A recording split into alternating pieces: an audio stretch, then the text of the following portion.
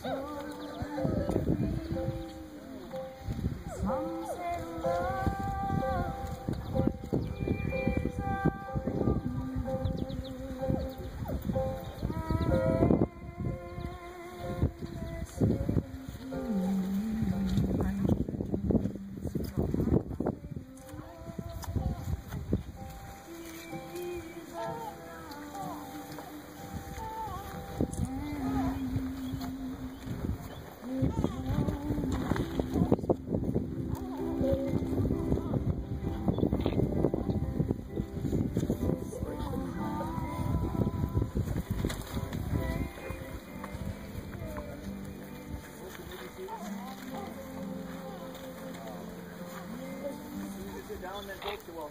All right. A big question to the father and mother. Who gives this woman to this man? We do.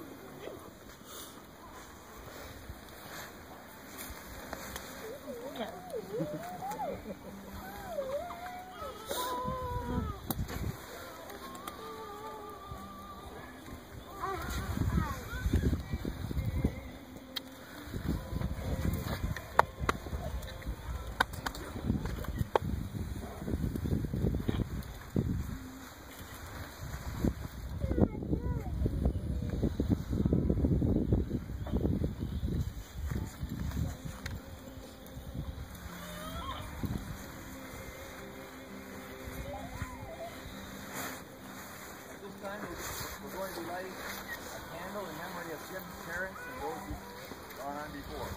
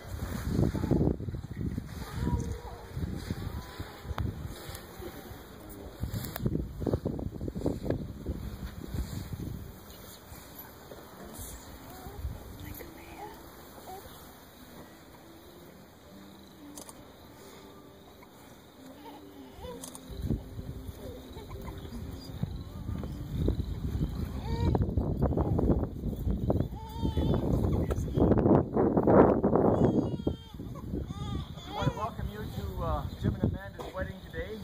Marriage is the joining together of two lives, the pledging of each other's love for life. Jim and Amanda have, when I talked to them 2 weeks ago, I asked them if they wanted to have a Christian wedding, and they said, yes, we do. I said, well, for that to happen, you both have to make sure that you give your hearts to Jesus, and that you're serious about living for Jesus. And they said, yes, we are. And I said, that's a wonderful thing. And I said, have you ever been baptized? And they said, well, we would like to do that at our wedding. So this may be a surprise to you.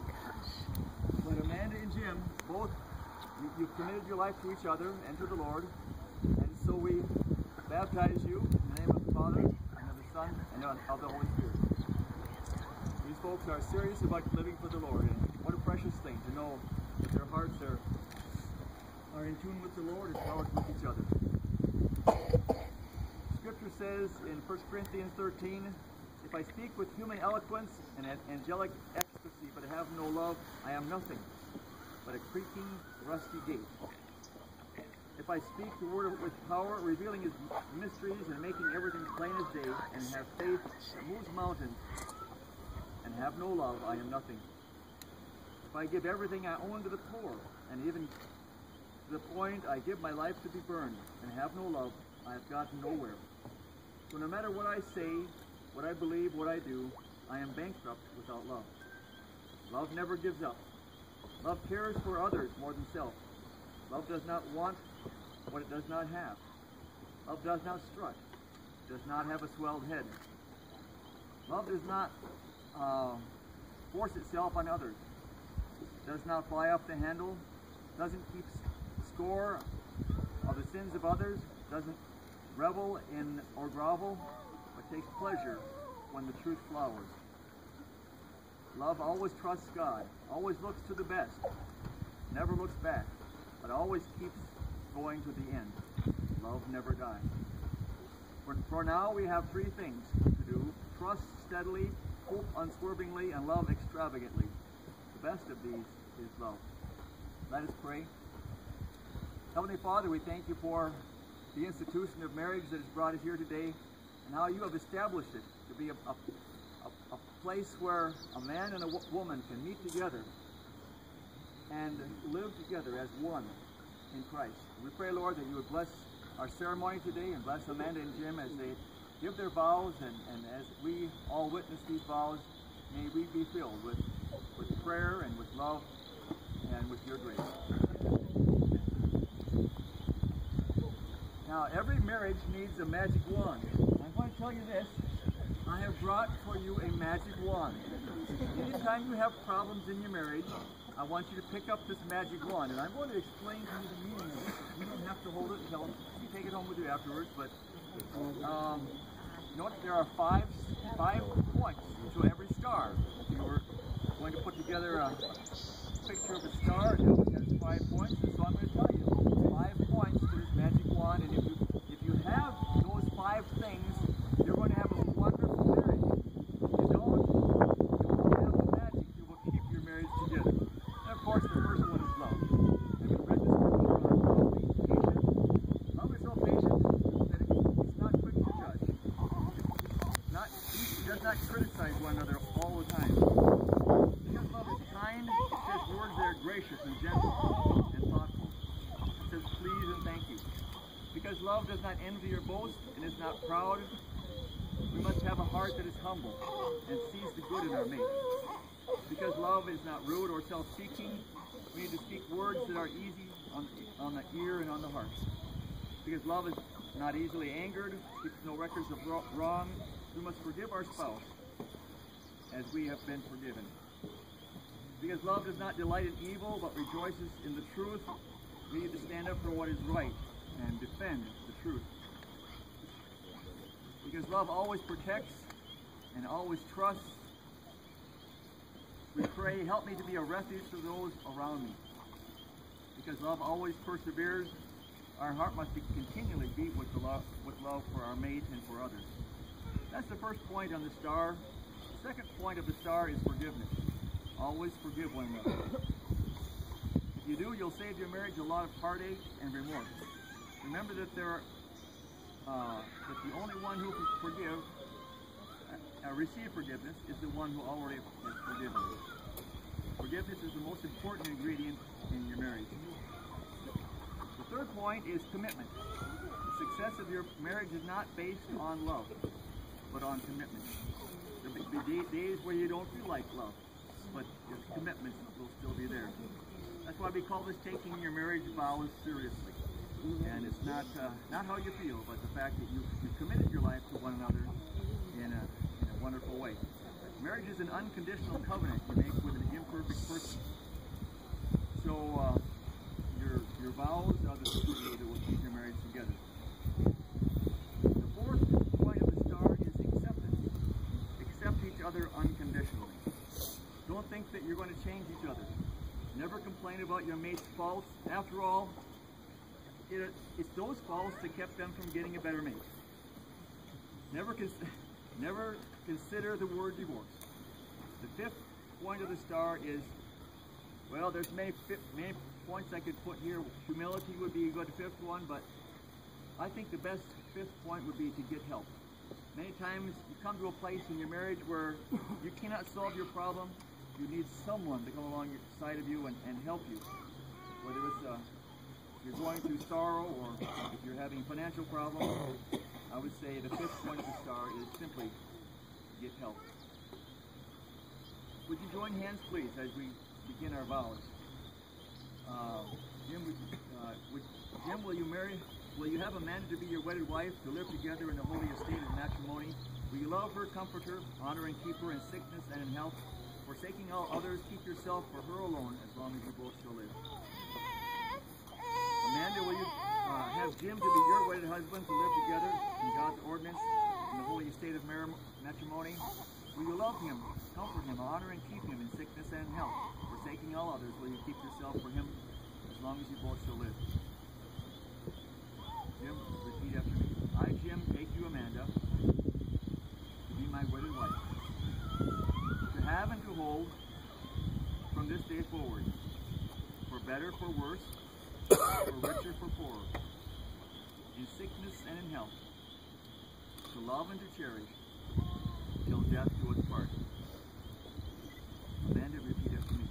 I, Amanda, take you, Jim, to be my wedded husband, to have and to hold from this day forward, for better, for worse, for richer, for poorer, in sickness and in health, to love and to cherish, till death do us part. Jim, what do you give as a token of your love for Amanda up today?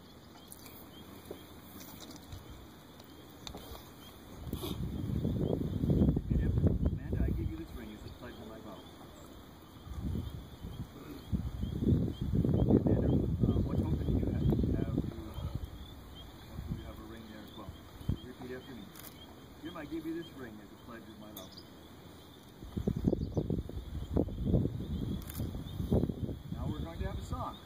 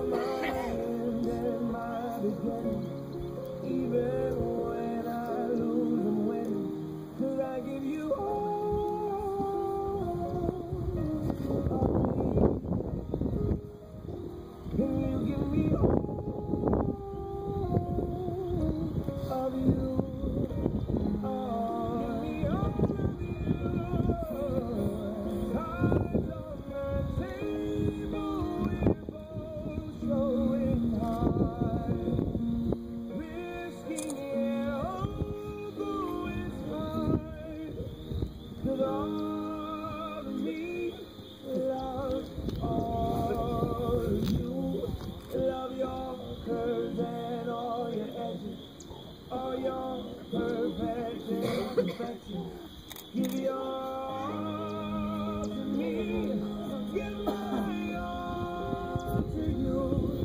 You're my end and my beginning. Even when I lose, I'm winning. 'Cause I give you all of me, and you give me all of you.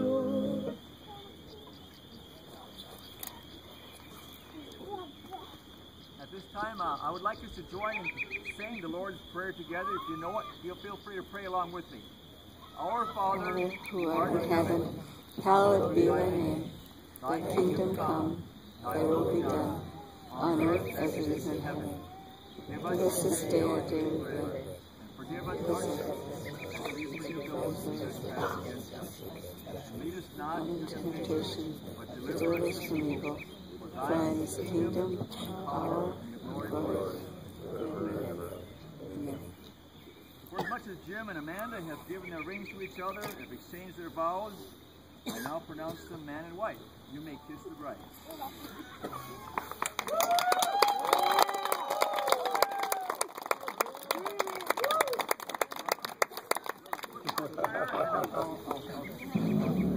One more word first. All this blessed Jim and Amanda help their lives become for Jesus. Amen. Now it's my privilege to give unto you, introduce unto you Mr. and Mrs. Jim Gagner.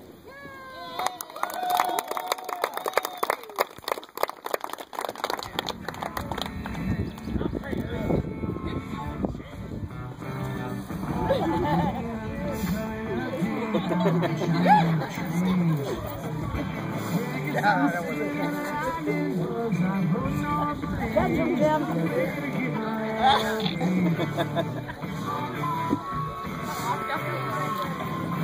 Yeah. I'm gonna take you to a special place that nobody knows.